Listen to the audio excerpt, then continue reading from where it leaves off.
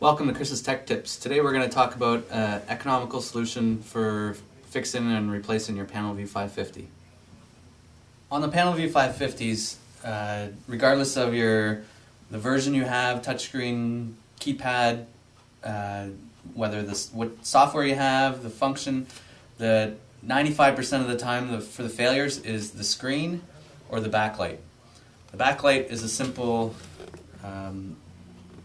bulb, which is the most common failure, and it's kind of archaic what they do, but it seems to work, gets them through until it fails, and then it costs you a lot of money to replace a simple light bulb. Monotech Industrial Display Solutions has a replacement for both the display and the backlight, so you won't have this problem again. It uses electroluminescence technology, simple plug and play, throw the bulb away, and never have to worry about it again.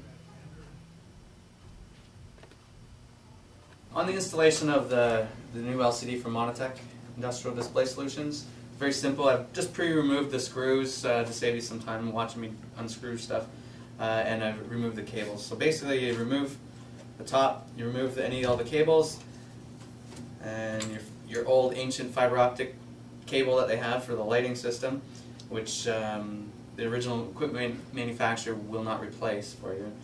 You remove any keypad, touchscreen, pull the board back.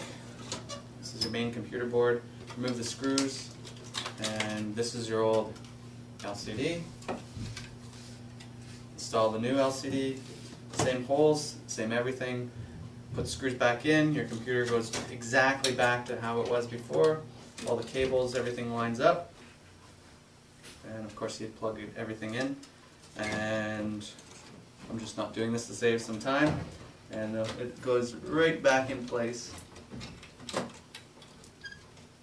and all the connections and everything all match and line up, no extra hassle, and you're done.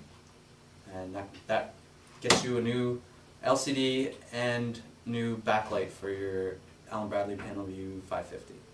This replacement solution is a fast, easy install, and you'll never have a problem with your backlight ever again. This is a nice, simple, keep your machine running for years and years to come and you don't have to, no need to upgrade.